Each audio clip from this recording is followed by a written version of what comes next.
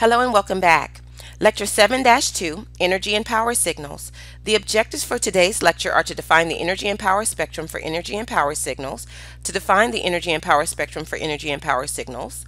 Theory: if x of t and y of t are signals, possibly complex valued, then the integral from negative infinity to infinity x of t y conjugate of t dt is equal to the integral from negative infinity to infinity x of j omega y conjugate of j omega d omega over 2 pi. Note that x of j omega is the Fourier transform of x of t, and y of j omega is the Fourier transform of y of t. Sometimes in the lecture you will see x of omega, and sometimes you will see x of j omega. It is very important to emphasize that those are equivalent, it's just that the j is sometimes left off. To prove this, we're first going to write the integral from negative infinity to infinity, x of t, y conjugate of t, dt. And then we're going to rewrite the integral from negative infinity to infinity by rewriting x of t as its inverse Fourier transform. So this is going to be the integral from minus infinity to infinity x of v e to the jvt dv over 2 pi times the integral from negative infinity to infinity y conjugate of omega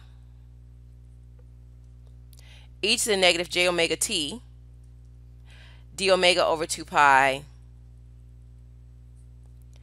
dt. So rearranging the integrals, this can be written as the integral from negative infinity to infinity, the integral from negative infinity to infinity, x of v, y conjugate of omega, the integral from negative infinity to infinity, e to the j vt, e to the negative j omega t, dt, dv over 2 pi, d omega over 2 pi. So what you should notice here is that these are the product of complex exponentials, and we have proven in a prior lecture that this means they are orthogonal.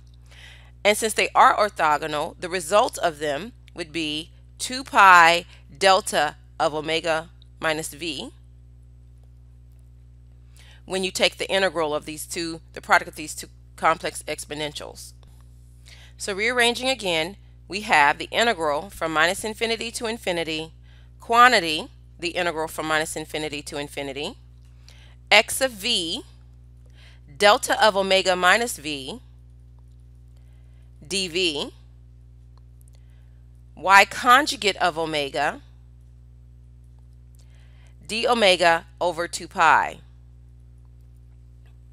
So now I'm going to pull x of omega out of the integral. So I'm going to have the integral from minus to infinity, x of omega, times the quantity, the integral from minus infinity to infinity, delta of omega minus v, dv, y conjugate of omega, d omega over 2 pi. And finally, this equals the integral from minus infinity to infinity, x of omega. Notice that this term right here is 1. So we have y conjugate of omega, d omega over 2 pi, which yields the original equation. In the special case where y of t is equal to x of t, we have Parseval's theorem. It is also referred to as the energy or power conservation theorem, where energy in the time domain is equal to energy in the frequency domain, or the integral from minus infinity to infinity, the magnitude of x of t squared dt is equal to the integral from negative infinity to infinity of the magnitude of x of j omega squared d omega over 2 pi. Note that the integral from minus infinity to infinity, the magnitude of x of t squared dt, is the energy in x of t, and the magnitude of x of j omega squared is called the energy spectrum. Note, only energy signals have an energy spectrum. Example 1. Find the energy in the signal x of t equals e to the minus at u of t, where a is greater than 0. So the first thing we're going to do is to find the Fourier transform. X of j omega is equal to the integral from negative infinity to infinity e to the minus at u of t e to the negative j omega t dt, which equals the integral from 0 to infinity e to the minus at e to the negative j omega t dt, which equals the integral from 0 to infinity e to the negative quantity a plus j omega t dt, which is equal to 1 over negative the quantity a plus j omega e to the negative a plus j omega t evaluated from 0 to infinity, which equals 1 over a plus j omega. Note that sometimes it's easier to find the energy in the frequency domain or the time domain. You just have to make a choice. So the magnitude of x of j omega is equal to 1 over the square root of a squared plus omega squared. So the energy, the magnitude of x of j omega squared, would be equal to 1 over a squared plus omega squared. So the spectrum shows how energy is distributed across frequencies. And what we see here is that the energy is mostly concentrated at low frequencies. And this is easy to see if you plot the magnitude of x of j omega squared. It has the following shape, which shows that most of the energy is concentrated at low frequencies, where here's the origin 0, here's a and negative a, and the value at a and negative a is 1 over 2a squared, and the value at the origin is 1 over a squared. So this is referred to as the energy spectrum. And now we need to integrate or find the area under x of j omega squared in order to find energy using Parseval's theorem. So this is equal to the integral from minus infinity to infinity x of j omega magnitude squared d omega over 2 pi, which equals the integral from minus infinity to infinity x of magnitude of x of t squared dt, which equals the integral from 0 to infinity e to the minus 2at dt, which equals 1 over 2a. And this would be the energy in x of t. And I can also solve for the integral for the area under x of j omega squared by doing 1 over 2 pi, the integral from negative infinity to infinity, the magnitude of x of j omega squared d omega, which I now know is 1 over 2a. So solving for the integral from negative infinity to infinity, the magnitude of x of j omega squared d omega equals pi over a, which is the area under the curve. So as I stated, sometimes it's easier to solve the problem in the time domain or frequency domain. It really depends on the expression. So in this case, we could have found the area under the curve in the frequency domain, but that would have required us to do an arctangent in order to find that integral for that 1 over a squared plus omega squared. So it was easier to use the exponential. Example 2. Now suppose x of t is applied to a low-pass filter h of omega. How large must we make b, the bandwidth for the low-pass filter, so that the output contains 90% of the energy in x of t? So the first thing we're going to do is to draw a system model. So here we have our input x of t. Here we have the low-pass filter.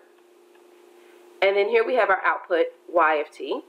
So x of t in the time domain is e to the minus at u of t. And in the frequency domain, x of j omega is equal to 1 over the square root of a squared plus omega squared, and x of j omega's quantity magnitude squared is equal to 1 over a squared plus omega squared. And our low-pass filter, it's an ideal low-pass filter, so it has the following shape where the magnitude is a 1, the bandwidth is b, and this is in the frequency domain. So the width of the low-pass filter would be 2b, or W is equal to 2b. So y of j omega is equal to h of j omega times x of j omega. So this is for LTI systems in the frequency domain. The convolution becomes multiplication. But I want to find the energy, so I'm going to take the magnitude. So the magnitude of the frequency squared, y of j omega squared, equals the magnitude of the product, h of j omega, x of j omega squared, which can also be written as the magnitude of y of j omega squared equals the magnitude of h of j omega squared times the magnitude of x of j omega squared. So looking at our model again in the frequency domain, since our input is the magnitude of x of j omega squared, and it has the following shape, and now it's going through our low-pass filter, which magnitude squared is exactly the same as the original for the low-pass filter. Then the output, the magnitude of y of j omega squared, it's going to have a similar shape to the input, except it's going to be chopped off at the bandwidth of the low-pass filter. So we're going to have minus b, 0, and b, where the maximum of a is 1 over a squared, and the value at a here is 1 over 2a squared, and the value at negative a here is 1 over 2a squared. And now to calculate the energy in y of t, that's going to equal the integral from negative infinity to infinity, the magnitude of y of t squared dt, which equals the integral from minus b to b, 1 over a squared plus omega squared d omega over 2 pi, which is an arctangent. So the solution to this integral is 1 over pi a, the arctangent of b over a. So since we want the output to contain 90% of the energy in x of t, we write this as the ratio EY over EX is equal to 0.9, which means that the energy in y with respect to the energy in x is equal to 0.9, or the integral from negative infinity to infinity, the magnitude of y of t squared dt, divided by the integral from minus infinity to infinity, the magnitude of x of t squared dt, is equal to this ratio in the frequency domain, 1 over pi a, the arctangent of b over a, divided by the total energy in x of t, which is 1 over 2a. So solving this equation, we have 2 over pi, the arctangent of b over a, is equal to 0.9 pi divided by 2, or the arctangent of b over a is equal to 0.9 pi divided by 2. So taking the tangent of both sides, b over a is equal to the tangent of 0.9 pi divided by 2. And b is equal to a times the tangent of 0.9 pi divided by 2.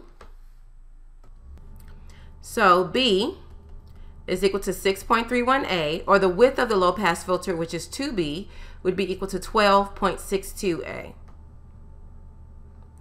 And this concludes Lecture 7-2 on energy and power signals.